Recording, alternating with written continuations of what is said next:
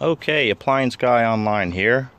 Here we are again at this GMC W3500, 2005 model, same as the Isuzu NPR with the diesel 5.2 liter 4-cylinder turbo. So just a quick recap, I got this truck without an engine in it. Everything else was here. Well, actually the engine did come with it, but it came in pieces. So I got this engine at a really good deal. It turns 360 degrees, but it does not start. So I put it in, I went to crank it, and obviously it cranked, but it did not start. So here we are. So what I'm going to do is a compression test. What I've done was I found the glow plugs, which are 1, 2, 3, and 4 is right down there. And the glow plugs have that metal rail going across all 4 of them. This one I already took off, and it has this wire hooked up, which is the glow plug module. So what I did was I took that off and I kind of set it to the side, and I took this rail off of the the glow plug, and I took the glow plug out, and that's it right there. I don't know if you guys can see that very well. So that's the glow plug there. And what I did was I went and got a compression tester kit. So this is the kit here. It comes with all these adapters, and obviously the PSI gauge.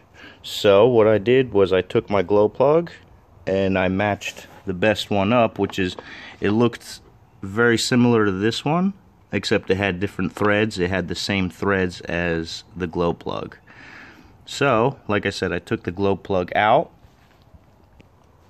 and in place of the glow plug, I put the pressure adapter, and it screwed right in. I made sure to tighten it up, and then you just hook up the PSI gauge to it.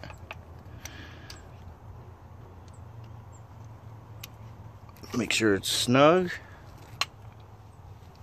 And now what I'm going to do is crank the engine. I just want to make sure that this glow plug power wire is not touching or grounded to anything.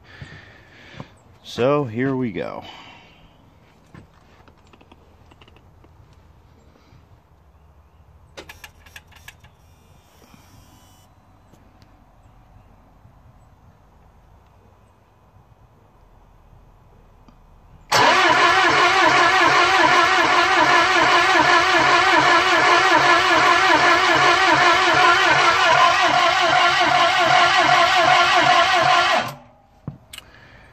And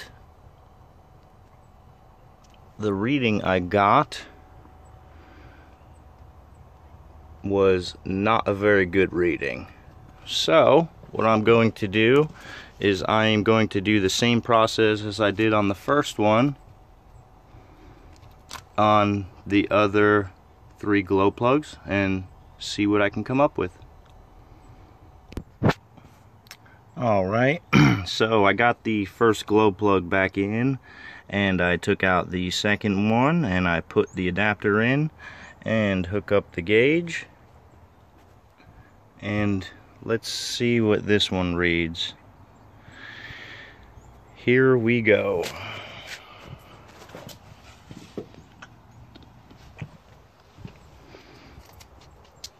Just make sure that's not going to ground out anywhere.